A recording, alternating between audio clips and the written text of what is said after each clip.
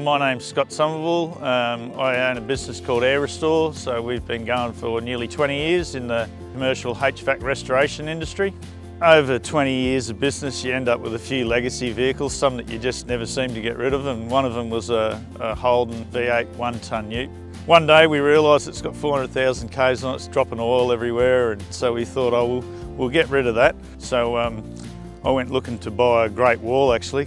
I got there, I didn't like it, and I said, what else do you have? And enter the mighty Mahindra. So I took it for a spin around the block, and 5 minutes later I owned it. So yeah, it was quiet, it was zippy, comfy to drive, little 4-cylinder turbo diesel, so it's not going to be heavy like a V8. The tray is like sensationally long, so it's better than anything that we've had previously. It felt robust. It'll probably still be our yard truck in 10 years' time. For the money, to have 4x4 and a diff lock for 30 grand, you know, I think on my last truck I spent 30 grand on accessories. I didn't go out to buy a Mahindra that day, and I came home with a Mahindra, and I've been very, very happy with it. So go and have a look. That's my Mahindra.